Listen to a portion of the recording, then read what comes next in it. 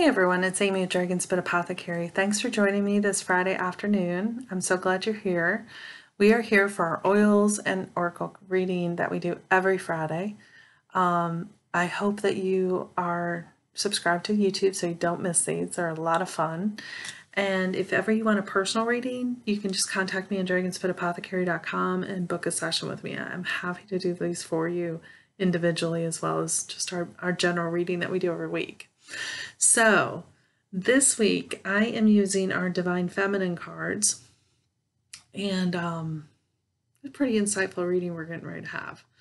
So I pulled 3 cards, as you guys know, one for the weekend, one for next week, and one from the universe.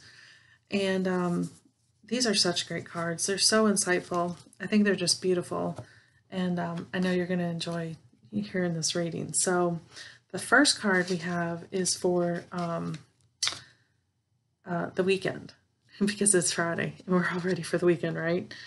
So the first card that came up with was this lovely Zoe, and I'm not even going to try her last name, but she is a really important person that we're getting ready to learn a little bit about. Let me get to her information. Okay, so she is the card for Mystic of Peace. Okay, and she embodies unwavering tranquility that exists deep beneath the turbulence of our daily thoughts. So she was a 12th century Taoist mystic and poet. They say, and this is legend, that the night before her son's birth, she had a dream that she was immersed in red mist. And that was obviously in the Chinese culture, red is a very symbolic color. So she was given the title as Master of the Free Human of Mystic Peace. Okay, the emphasis, she became a poet and very influential in the Taoist religion, and you know, kind of a pedestal of awareness.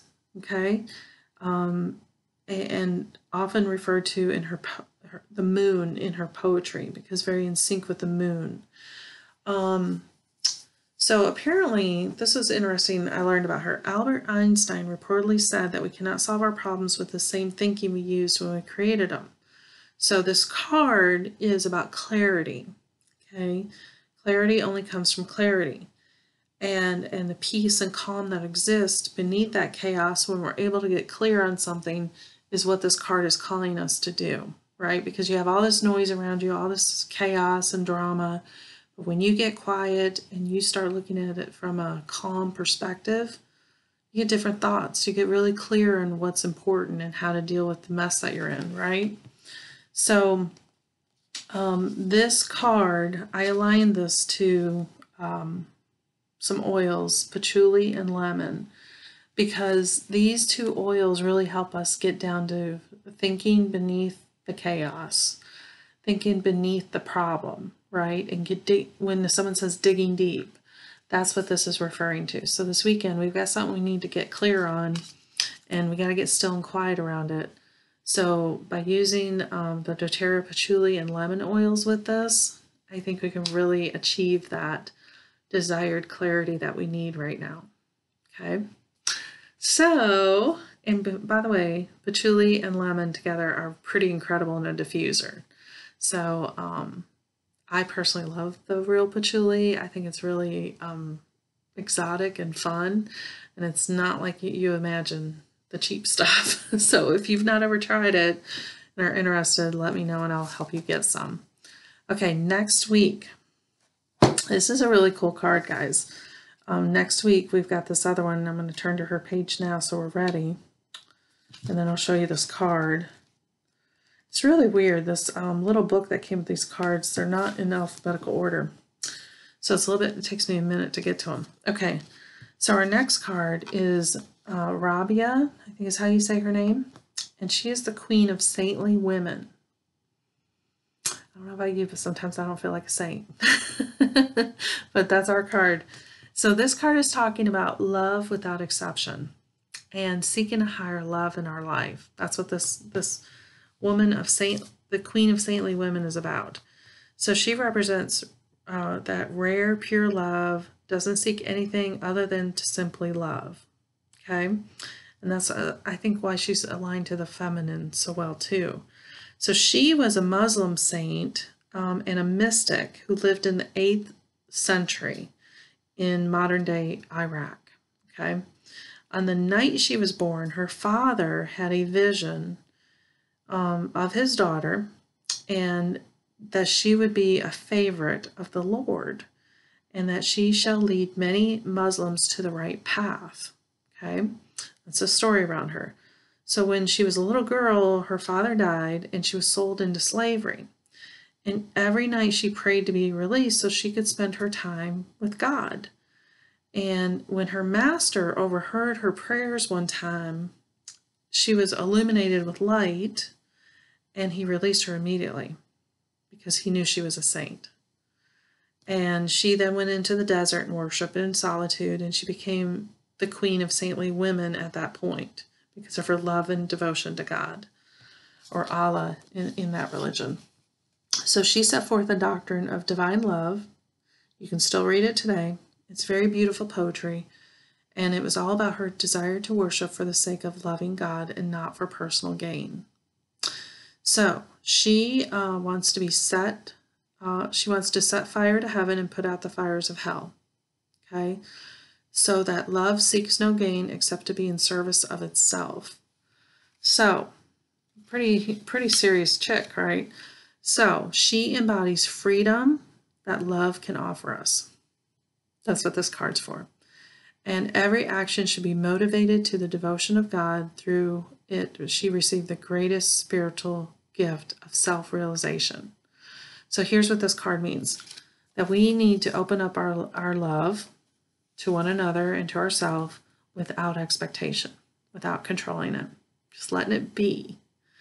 And to seek a higher love in our own life so that we can be more self-realizing how valuable we are and what we are all about. Okay, that's what this card is telling us. Pretty impressive, right? So the oils I put with this, frankincense, of course I put frankincense with this. Things like frankincense, rose, all are centered on this idea of love. Love of higher love, self-love, love with other humans, animals, nature, etc. It's all about love. So of course I put those oils with this. I also put manuka because manuka helps with conflict that is associated with relationships. And that could be what is causing us to not have that higher love that we need to have through this card. Okay? So next week, it's all about love, guys. Yeah, it's all about love. Okay, then our third card from the universe is this gal called Bridget. And she is another interesting character. I had no idea who she was until I kind of read through this. Let me get to her page. For some reason, she's towards the back. Okay, but she is the goddess of eternal flame. Okay, we just got done talking about this chick who wanted to light heaven on fire and turn down the flames in hell. This is the eternal flame goddess. So what do you think this one's about? Okay, she represents the essence of inner dawn, the healing that comes from knowing the best is yet to come. And she was a goddess in pre-Christian Ireland. She's associated with Indo-European dawn goddess and the coming of spring. Now, of course, we're well past spring. We're sitting in here in hot July. She is celebrated in a Celtic festival called Imbolc that takes place halfway between the winter and spring solstice. So we just had summer solstice, didn't we, in June? Yeah. So we're still kind of in this period of time where she's pretty powerful. But her moment is that moment between dusk and